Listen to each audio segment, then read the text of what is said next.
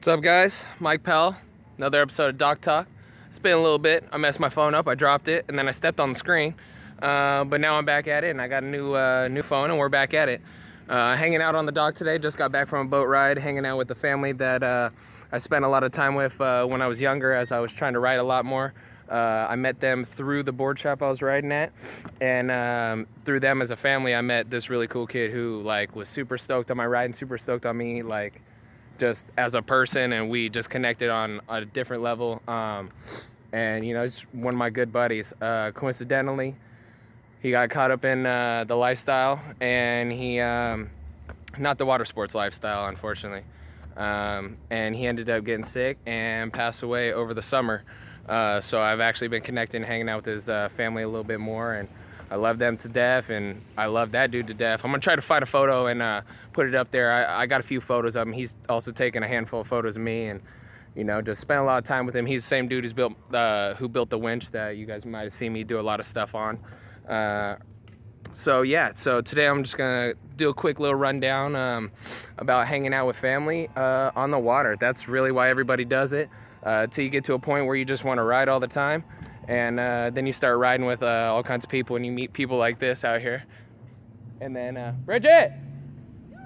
Yeah, you see, you just meet random people out here on the water and stuff like that. And then you make longtime friends, and those people turn into family at one point or another. And this is the same kind of deal. So, yeah, man. Most people get into water sports hanging out with their family there, whether it's their mom, dad, somebody's taking them out there. And, kind of introduce them. I was kind of introduced as to water sports on more of like my parents were trying to connect with me type thing, because I was kind of wild and I wasn't really meant to do this kind of stuff. But we ended up riding with a couple people who just kind of got me hooked, people who really took it serious, and then from there I was infatuated with it ever since. So yeah, I was just saying, I went out here with my boy's family, and they got into the life of being on the water, and they're still out here with a brand new boat. He wouldn't do an interview with me. I was trying to get him to do it, but some people just aren't camera people. But I was gonna ask him what got you into the sport, and his answer was my son. He said my son wanted to do it. He's seen it, was infatuated with the water, so he bought a boat. And then I remember he had an inboard outboard. It was like a Sea Ray 220, and yeah, so it was like a 22-foot inboard outboard. But they bought like all the dopest accessories, got a tower, all kinds of fat sacks, but they put them all on like plug and play. And believe it or not, for an inboard outboard, the wake was macking.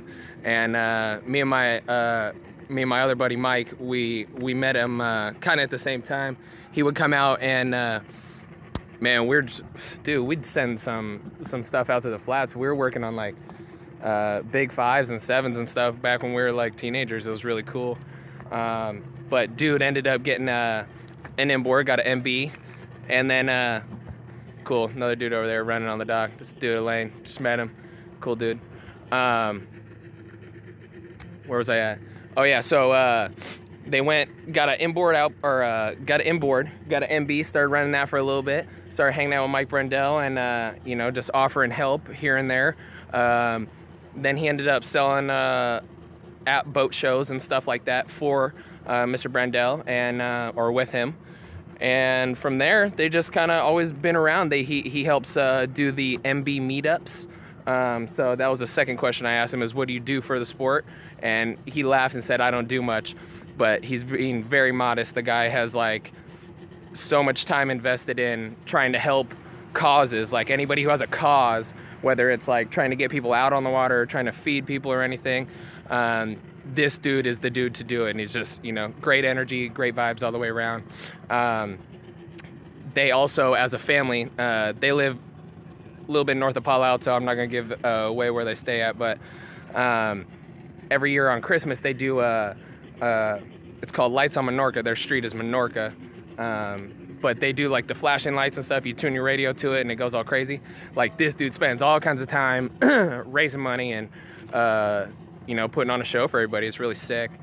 And so just good people all the way around. And so like I said, he was being pretty modest, but the dude helps organize the MB meetups for MB boats.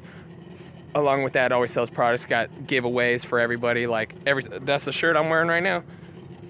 He hooked me up with it last time I was there, also with food. Thank you so much, I appreciate it, Don. So now he's got a 2018 24-foot MB, and that thing is banging. I just went out there. I was only at like 75 feet, but the wake was, I was falling down from probably like 15 feet up. That's what it felt like anyway.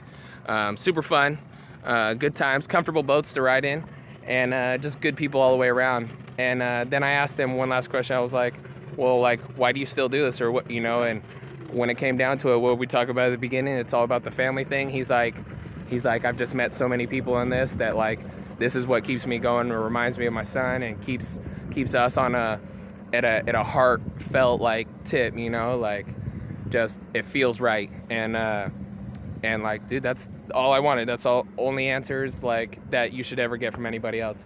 If somebody's like, oh, I just really love to wakeboard and I'm gonna be better than that guy and blah blah blah, like that dude's not really in it for the right reasons. And so in the same difference, you know, as the industry goes to another level and we are here riding this wave, this is really where you'll see a lot of people, like the people who I was just waving to. They've probably been doing this for 15 plus years, and these guys bought an older boat so they could have it paid off and they could pay their fuel off, and they go out and ride throughout the week and on the weekends and stuff as much as possible, and they just live life out here on the water. And that's, you know, that's what we do it for, and just, you know, good vibes all the way around. So that's Mike Powell, another quick little episode of Doc Talk. Just, you know, make sure you get out there and tell the people who you're riding with, or whoever gives you a pull, tell them thanks, and just be stoked to be around these people. Don't take it so serious, even though we be on and off the water so quick. Even if you only ride with like 2-3 dudes all the time, make sure you tell those people that like you appreciate their time, and you know, because this is not like skateboarding. Like I love to skateboard and I love to drive cars. I could be out on my own, do my own thing. But I do love to wakeboard, and being out here on this takes a lot of effort, a lot of people, time and energy. Along with that, a lot of monies, man. A lot of monies, a lot of dollars. But got a rocket, man. Follow me online. Check me out, Mike Powell. Check me out on Facebook.